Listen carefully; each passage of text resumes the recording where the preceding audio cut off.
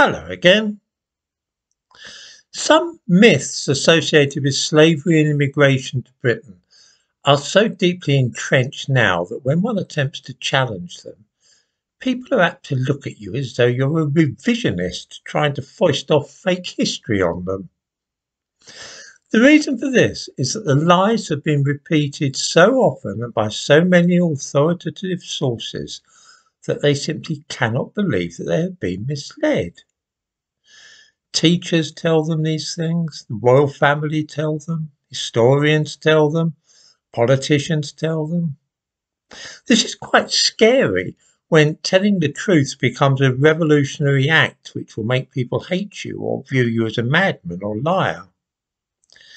I've mentioned all this before many times, but I've recently come across a new book which has been purchased by many English schools.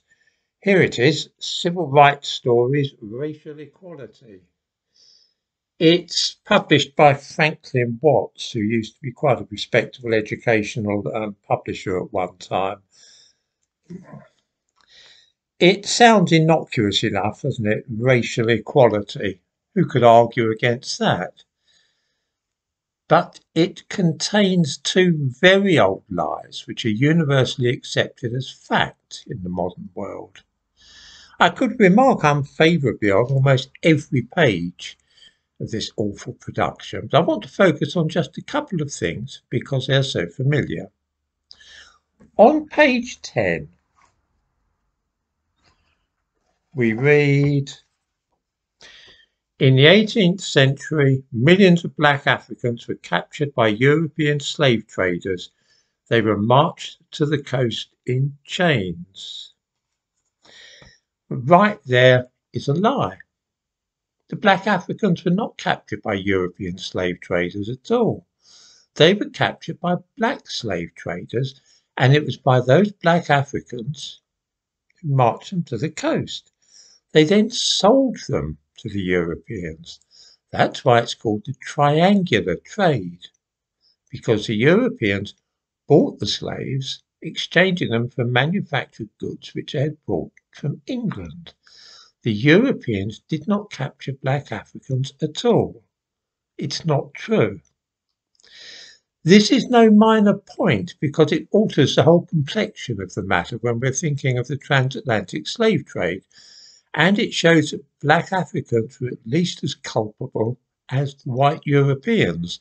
In other words, it spreads the guilt pretty evenly. Then we have this on page 16.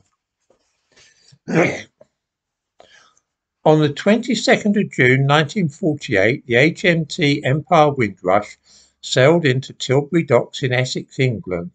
On board were around 500 black British Commonwealth citizens from the West Indies. After the Second World War, Britain did not have enough people to work in hospitals and on buses and trains. Many Windrush passengers had answered an advert to come and work in Britain. This is another direct lie. There was no advertisement to come and work in Britain.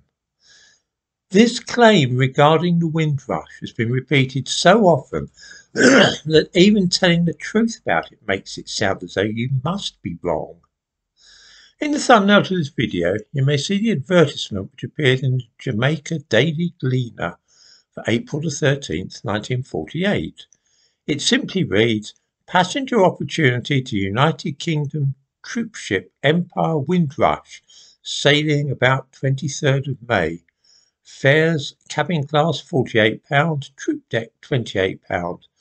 Royal Mail Lines, 8 Port Royal Street. That's it.